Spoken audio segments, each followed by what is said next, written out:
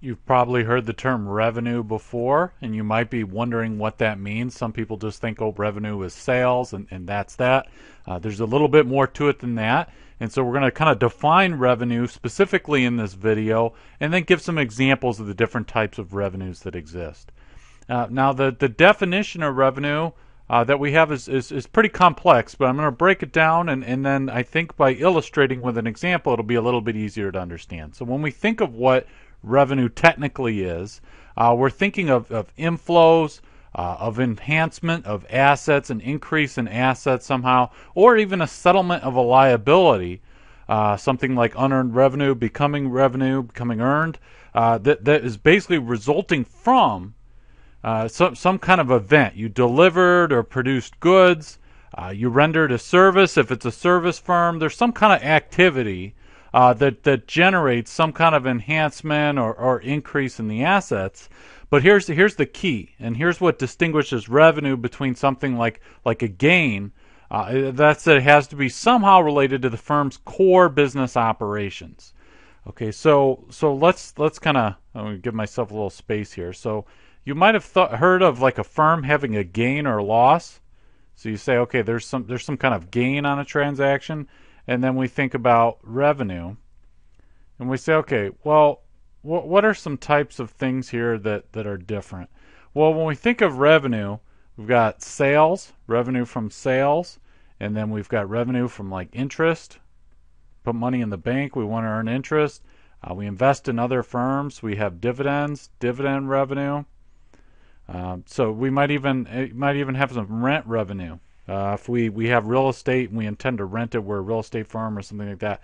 But now a gain, now this is typically more like some kind of one-time item or something that really isn't related to this idea of the core business. It's not really how we make money.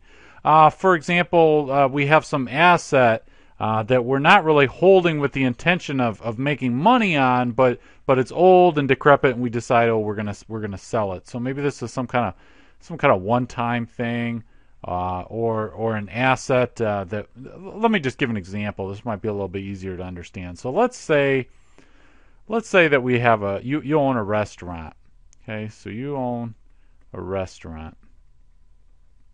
So let's think about what are the types of things that would be revenue, and then what are the types of things that would be a gain. So something that really just jumps out with a restaurant is obviously if you sell food.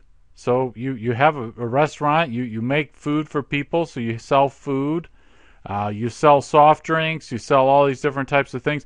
Maybe you have some extra money, you put it in the bank, you put some money in the bank and you earn interest on it.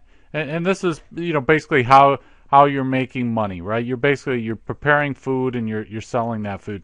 Now, when we think about a gain, let's think about something like your work truck, right? So you have a work truck that you use every day. You have some pickup and you bring food to a restaurant, and then it gets old, and you say, I want to sell the truck.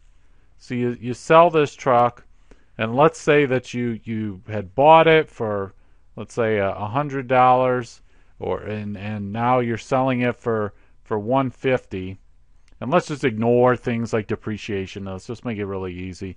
So you sell it for $50 more than what you paid for it. So you have a little enhancement here of your firm, right? You have something that happened. What do we call that? Well, we call it a gain.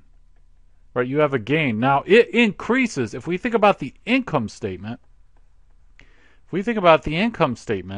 both revenue and gains, those are going to increase net income, right?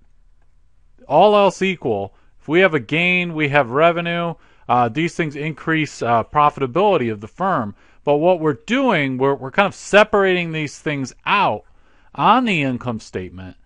So that we know so investors or whoever knows, okay, well, the gain really, this is something that really isn't related to the core operations of the firm, right? You own a restaurant, you don't make money buying and selling work trucks. That's not why you got the work truck. Now, if it was a car dealership and then you bought and sold a truck, now that would be revenue in that case. So basically, we need to think about the firm, think about what are the core operations. And the core operations are going to have to do with revenue, and then any other kind of inflow or something is going to be a gain.